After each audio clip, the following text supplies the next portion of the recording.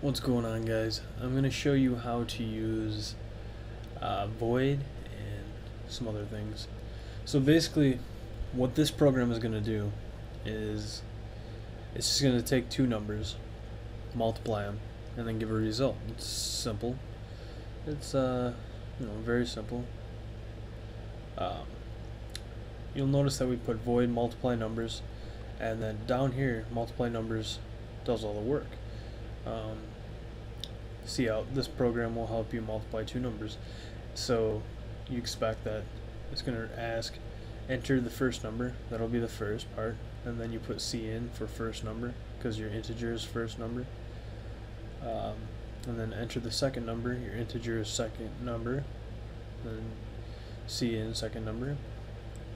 Integer is multiplication result equals first number times second number, which first number times second number, that's the whole math thing.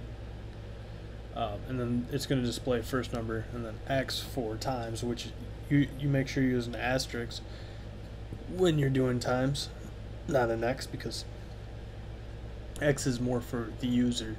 So first number times second number, and then equals multiplication result, which remember we set multiplication result as first number times second number.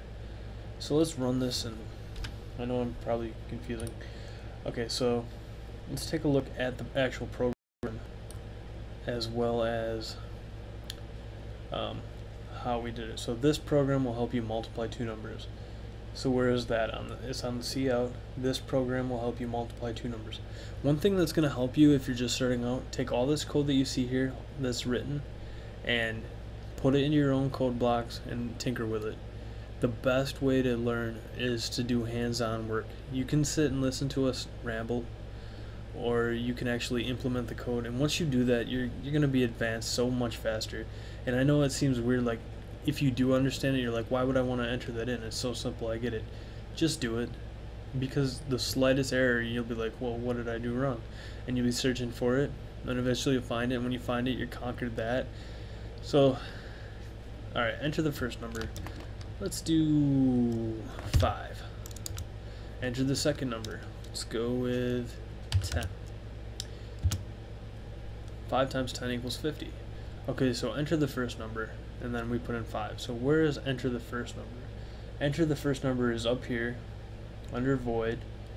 It's cout, enter the first number. And then once we were at that point where we had to type in, we were at the integer first number, but we were asked to type in this integer, so we put in 5, and that was our first number.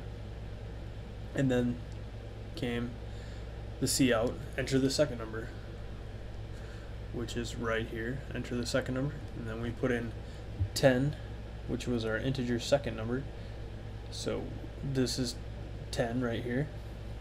So then we had 5 and 10, and then the integer multiplication result equals first number times second number.